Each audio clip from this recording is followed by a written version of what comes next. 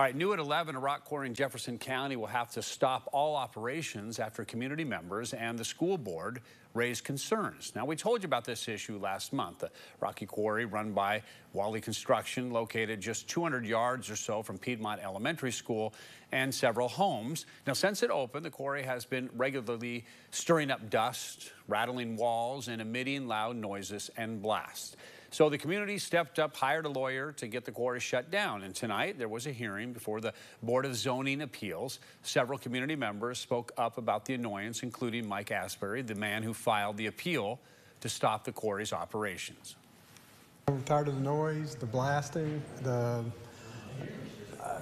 dust, the truck traffic. You can hear the trucks. Where we live about a quarter of a mile from where the trucks come out. You can hear them coming, pulling out and revving their engines up. I mean, they're just loud. And then you can hear the equipment moving around on the side over there, banging, and the track equipment and all of that.